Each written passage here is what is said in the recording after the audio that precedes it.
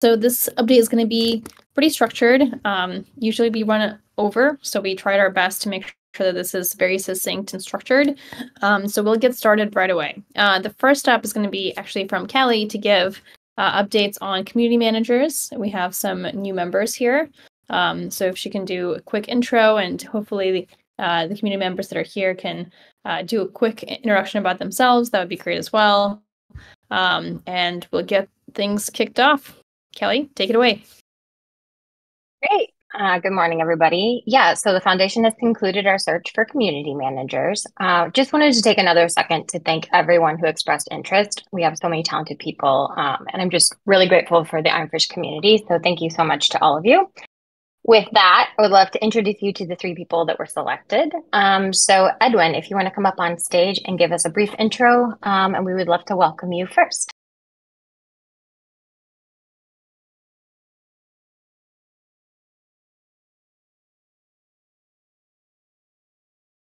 Uh-oh, do we have technical difficulties? Oh, perfect. Oh, hello. Hello. Hi, everyone. My name is Edwin, aka Dirty Miner. Just happy to be here. A little bit about myself. I like math, quantum computing, crypto. Yeah, just really excited to be here. Awesome. Thank you so much for joining. We noticed Edwin/Dirty Miner was really helpful in our Discord. He was a person who consistently was helping people, not only with technical questions, but also concept questions about Ironfish or anything about the team. So really excited to have him on board. He's been really helpful so far in our community already. And so it's really great to kind of make it more official and to have him work with us at a more kind of official capacity. So thank you so much, and please welcome Edwin to the team. Woo. Yeah, so happy to have you with us, Edwin. Thank you. You'll see Edwin in the general channels and also in some of the specific language channels as well. And with that, I'd love to invite Roman up to give us a quick intro about yourself, Roman, who's another one of our new community managers. Yeah, hello all. I'm Rascal, and I'm glad to become part of the Ironfish team. From today, I will help with the development of the Russian-speaking community, and will also answer questions in the main English language channels. You can rely on me. Together, we will achieve a lot.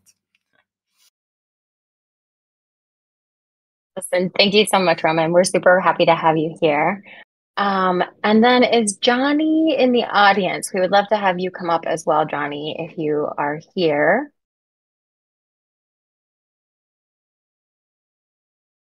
Not sure if Johnny made it. It's very late for him. So just give you a quick intro on Johnny. He will also be joining us as community manager, and he will be specifically managing the Chinese-speaking community channels. And we are very glad to have him on. And obviously, we'll see him in the general channels as well. And just very excited to have all of these new people on board who can really help facilitate in the Ironfish community. Awesome. And with that, yep, great. I was just going to hand it back to you. So perfect. Okay, great. Cool. All right. And with that, we're going to move on to our next update, which is the white paper. I have been dragging my feet on the white paper. The contents of the white paper are actually up in a branch. It just needs to be kind of finalized, and all the links need to be fixed. But the content is actually up there in a separate branch. I'm just going to commit myself to doing it today because it's basically 99% of the way there. So that is kind of where the progress is there. So super excited about that. Hopefully we can do some subsequent follow-ups in the white paper, kind of explain to people more how the Ironfish protocol works in maybe other media forms. And then we'll kind of go from there. But if people are dying to read it, then it is actually in a feature branch. All right. Next up is HackerOne updates from Jason.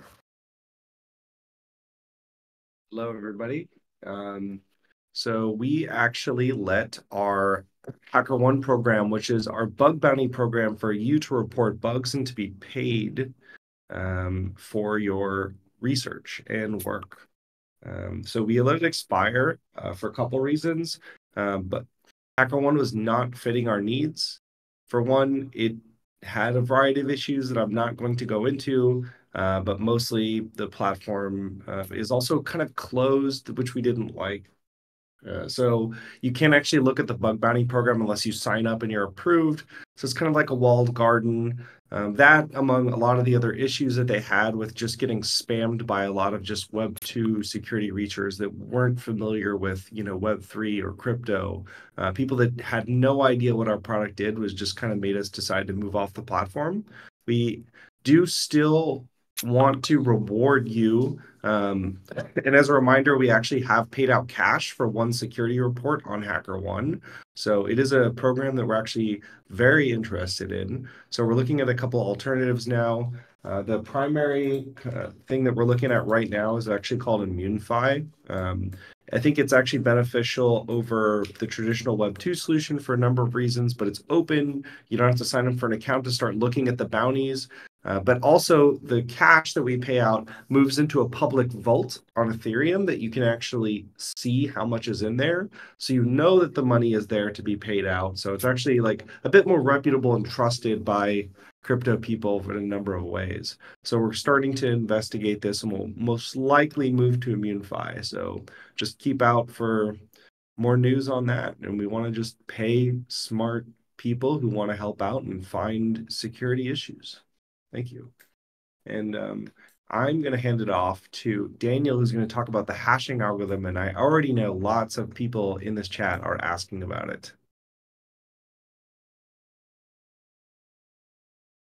Hey, thanks, Jason.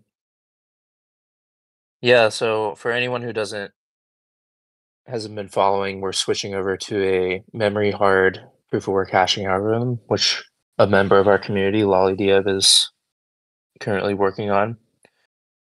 We have a proposal up on Discourse from LollyDieb, and he's working on the implementation right now. I'll post the Discourse proposal in the chat. And someone asked about whether both AMD and NVIDIA would be supported, and yes, both of those GPUs would be supported in the first implementation, and LollyDieb is working on an open source implementation as well. If you're curious about the timeline, so we don't have a set timeline right now for when the algorithm will reach testnet or mainnet, but we invited LollyDieb to the next miner call, and I think he'll be able to give more update on like how far he's gone in the open source implementation. So if you want to join that, right now it's scheduled for next Tuesday at 7 a.m. PST, but I think we're going to change that time so that LollyDieb can more easily join. So look out in the mining channel for update on when that might be changed to. So I'm going to pass it off now to Matt to talk about network improvements.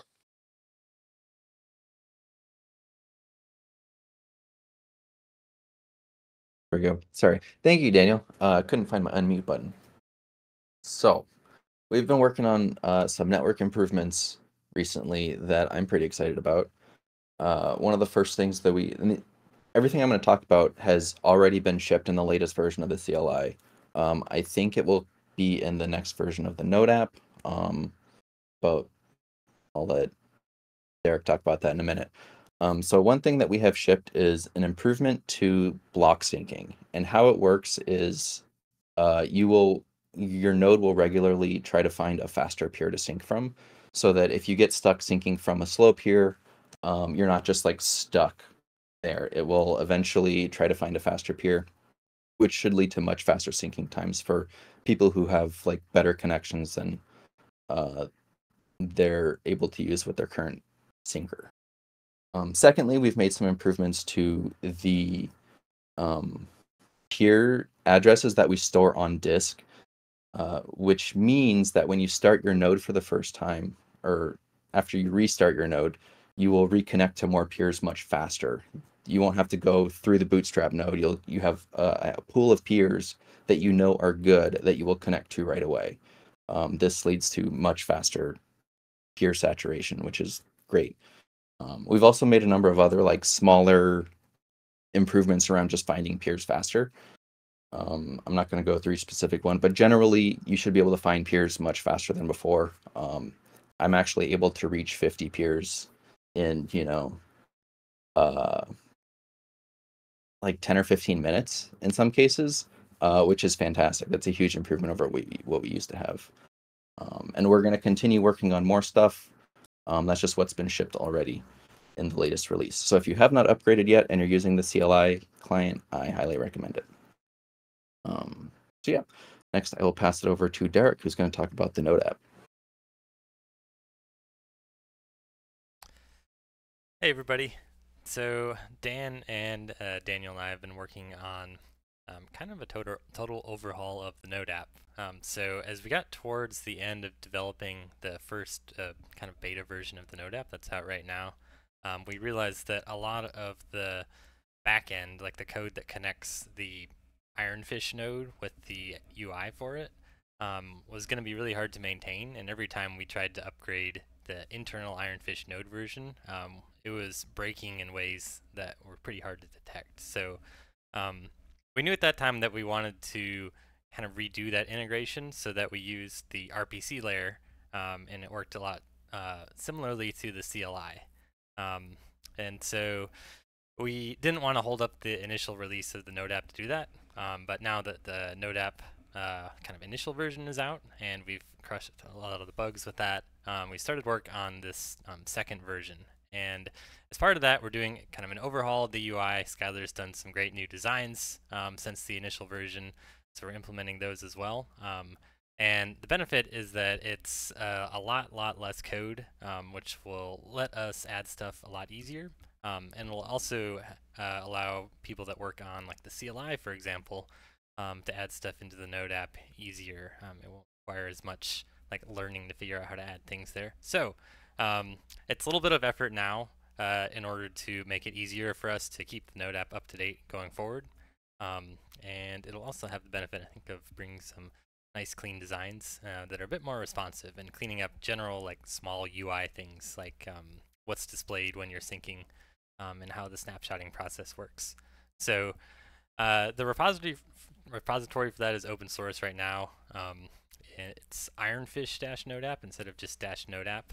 It's not ready for release yet, but if you're interested in kind of taking a peek at a preview yourself, feel free to check that out. We'll be sure to make an announcement when we're ready to release it when it's feature complete with the existing Node app. And what we're planning on doing is we'll push an update to the existing Node app that'll display some sort of banner that says, hey, you need to uninstall the existing Node app and then download the new version. And we'll, of course, update the links on the site and all that and make Discord announcements and all that as well. But yeah, we don't have a release date at this time. We're still working on implementing all the features, but we're making great progress and really excited about the new version. So look forward to that. Next up, I think Rohan is going to talk about the simulator that he's been working on a little bit. I'll hand it over to him. Yep. Thanks, Derek. So yeah, I'm here to talk about two projects. So the first one I want to talk about is the simulator fish tank. I think Andrea has mentioned this in some previous updates, but if you're not familiar, the fish tank is a project that we're using to simulate and test the Ironfish ecosystem.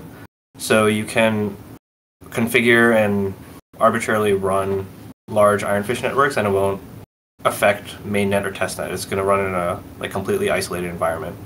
And this is extremely useful because if we plan for large changes or hard forks, they won't cause any regressions and we can battle test all our changes before shipping it out to mainnet.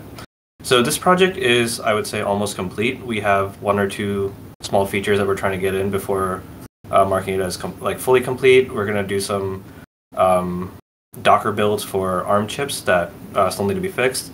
We're still seeing some issues with that, but hopefully this is wrapped up probably by in the next 2 or 3 weeks. The next thing that I want to talk about is a project which we have not started development in, but we're starting research in, and this is multi-signature wallets. So this is a pretty common feature that you see in other wallets across different chains. So single signer models are when wallets maintain their own private keys and you only need one signature to sign a transaction and then broadcast it. For multi-signature wallets, this will require more than one signature. So you can have a trusted dealer who distributes keys, or you can have participants getting together and they do multiple rounds and aggregate their signatures and then sign a transaction. So again, this is still in the research phase, but this is something that we're gonna look into. The other thing that I wanted to mention related to wallets is we've been seeing some interest in password protection or private key encryption for wallets. So this is under consideration for right now. We don't have any updates on this yet, but if we do start working on it, we'll be sure to let the community know. Cool. Yeah, I think next up is back to Elena to talk about some grants.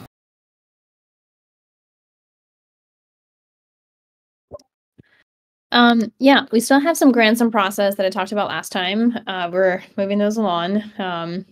They're in different stages. I think the feedback that we got last time was that we need to make our grants process a bit more transparent, so we have more people apply, because right now it's kind of unclear in terms of like we ask people to apply and then we kind of ask them to put the dollar amount in there.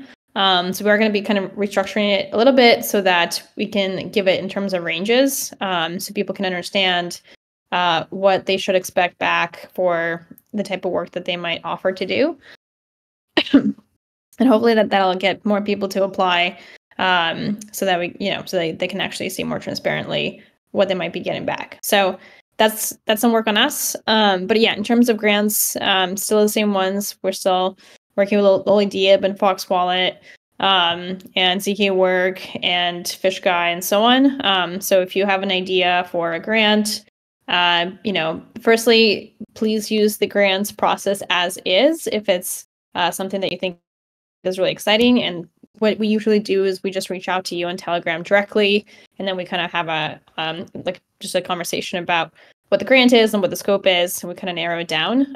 So even we understand that this process maybe is not perfect for everyone, but if you have an idea, don't let that stop you. As we're moving towards that, please use the existing process as well.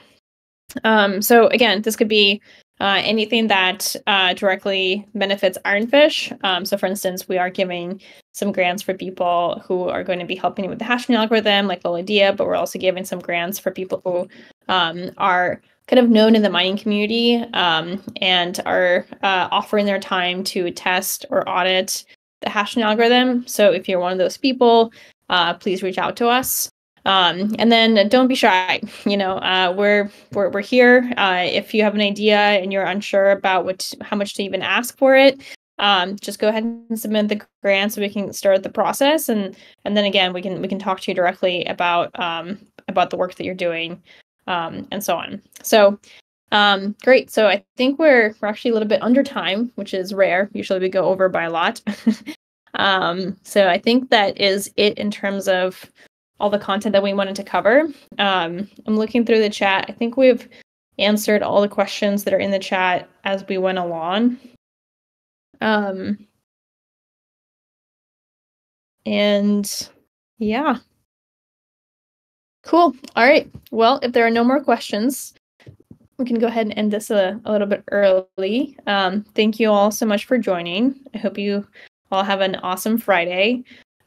Crypto is never boring. There's always something happening. And thank you again for being part of this community and, being here and asking us questions and running Ironfish nodes and believing in our mission of privacy. We're continuing to be really passionate about what we're building, and it's really encouraging to see everyone here. All right. And with that, we're going to close it off. Thank you all so much. Please have a wonderful Friday. And we will see you in Discord. And welcome to our new community members. Awesome. All right. Bye, everyone.